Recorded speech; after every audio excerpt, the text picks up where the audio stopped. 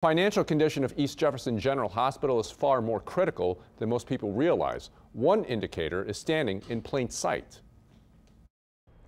Thousands of people drive by the empty building in the heart of Metairie every day. It's right by Clearview Mall, which of course is at Clearview and Veterans Boulevard in Metairie. This is the building that we're talking about, and many people are unaware of the money that's being squandered inside of that building. In an eyewitness investigation, Mike Perlstein gives us an exclusive look inside the ill-fated project. At one of the busiest intersections in Metairie, at the corner of Veterans and Clearview, a building sits vacant. But inside, tens of thousands of dollars worth of publicly funded construction material are piled up and abandoned, gathering mold and dust, threatened by seeping water, invaded by wasps and rats.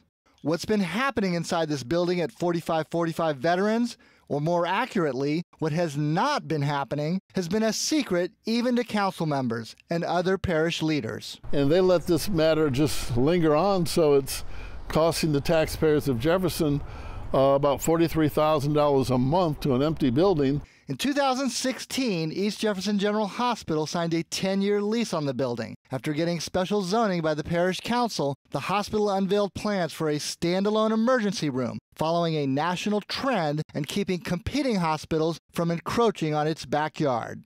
The enthusiasm didn't last long. Within a year, the project was abandoned, but the lease payments, $43,000 a month, continued to flow to the building's owner, a corporation called Sella 3. Here's one example on the outside of the building of construction that's been left unfinished and abandoned.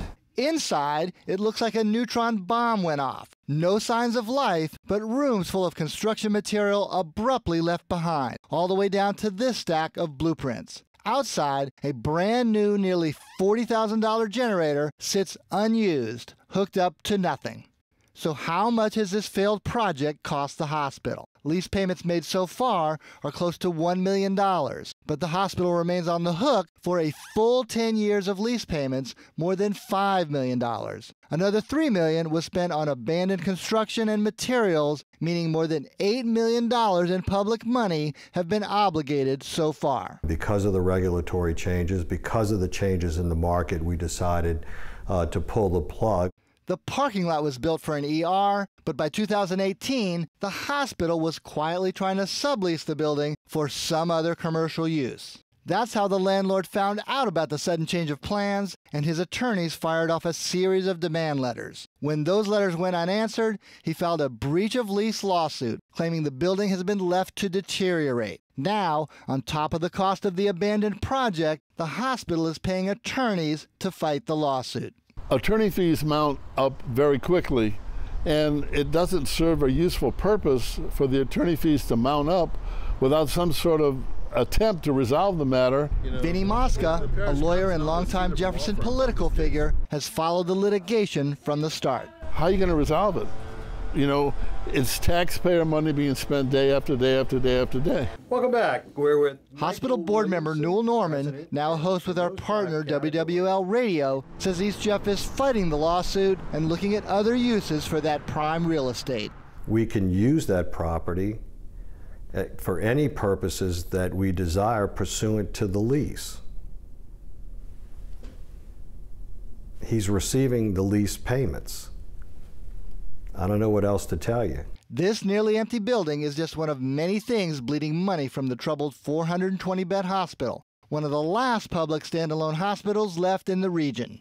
Because East Jefferson Hospital is in dire financial straits right now. Tulane finance professor David Lesman says the hospital's financial condition is poor and deteriorating. The hospital has been hit by 5 bond downgrades in 5 years by national ratings companies. It lost $27 million in 2017. And 18 is projected to be an even worse year. That leaves East Jefferson General with limited options: bankruptcy, an unlikely bailout by the parish, or finding a merger partner. The parish's other public hospital, West Jefferson Medical Center, has partnered with LCMC, a network that includes University Medical Center as well as Touro and Children's Hospitals. Negotiations between East Jefferson and national player HCA fizzled last year. They've gone to the dance without a partner. and everybody else is partnering up, and they're left holding the bag. Norman says new merger talks are ongoing, but admits that East Jefferson's future depends on a breakthrough. We desire a partner. There's no doubt about that. You're not going to see single standalone hospitals forever. It's just not going to happen. And if partnership talks fizzle? I can't imagine the legislators stepping in and anteing up any more money for this. They're going to force a bankruptcy in this regard.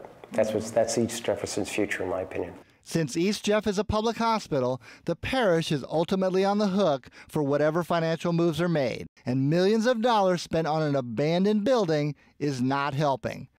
In response to a public records request, the hospital would not reveal what it has paid attorneys to defend the breach of lease lawsuit. Attorneys for the owner of the building, meanwhile, said the abandoned improvements are now rotting in place and the damages are approaching $20 million.